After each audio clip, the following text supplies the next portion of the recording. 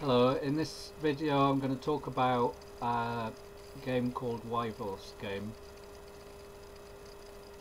It's a two-player game and you have two piles of stones, and you can take as many stones as you want from either pile or from both piles, but if you take from both piles you have to take the same number of stones from both piles, and the player who takes the last stone loses.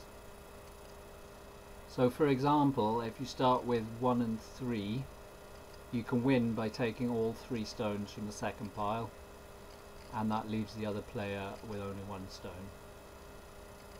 So it's a very simple game. So can you work out why, if you've got 2 stones in each pile, that you would also lose if the other player plays correctly? To work out where the losing squares are, let's imagine X to count how many are in pile 1 and Y to count how many in pile 2, and we make a grid. So this direction is in pile 1 and this is in pile 2. So we know at the start that if you've only got 1 stone in either pile, that is a losing square. And if you can reach that position from your current position, then that's a winning square. So all these blue ones are winning squares. But this one here is a losing square because you can't reach a winning position from there. Well, you can't. You can only reach winning positions for your opponent from that square. And then if you can reach that square, those are winning squares, and that leaves these two as losing squares, and so on. And if you keep doing that, what you end up with is a straight line, a straight-ish line. And the interesting thing is that the gradient of this line, if we look at the numbers, they actually approximate the square root of 5 plus 1 over 2, which is a golden ratio. So then I wondered about this game, well, what happens if you have 3 piles? And I had a look at what happens with 3 piles. Now obviously if you've got 0 in the third pile, you get exactly the same thing. You get this straight line of losing squares. So I thought maybe in 3D you're going to get some sort of straight lines, but it turns out, and I think this is quite interesting, that the symmetry breaks down. So the rules for the 3 pile version are exactly the same. You can take from 3 piles or 2 piles, but if you do, you have to take the same number of stones. That's the rules. So if there's 0 in the third pile, it's the same as the original Withoff's game. But if you've got 1 in the third pile, these are the losing squares. So the line starts to break down. If you've got 2 in the third pile, these are the losing squares. 4, and 5,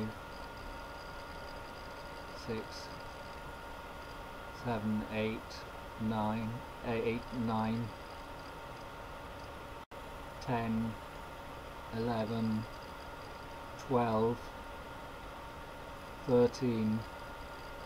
This is interesting, you've got a sort of arc of losing squares here. 14, 15, 16, 17, 19, 20, 21, 22. And the pattern is really, it's complicated. It looks almost like it's a fractal. 23, 24, 25, 26, 27, 28, 29, 30, 31, 32, 33, 34, 35, 36, 37, 38, 39, 40, 41, 42, 43, 44, 45, 46, 47, 48, 49, 50, 51, 52, 53, 54. So all of the region close become losing squares as you start to have more piles in the third pile.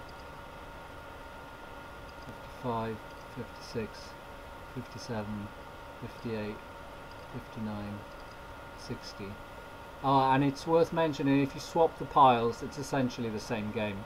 So there's a symmetry between all three piles, which is why we've got this line of symmetry always. 63, 64, 65, 66, 68, 69, 70, 71. And I put the grey lines here are just to represent every 10. So 0 is when there's 0, and then it's 10, 20, 30, 40, 50. So this one here is 10, 20, 30, 40, 50, 51, and 9. So 51, 9, 71 is a losing square. That's this square. 72, 76, 77, 78, 79. And I only did up to 80, so this is an 80 by 80 grid, 80 by 80 by 80 grid in 3 dimensions. And yeah, back to the start again.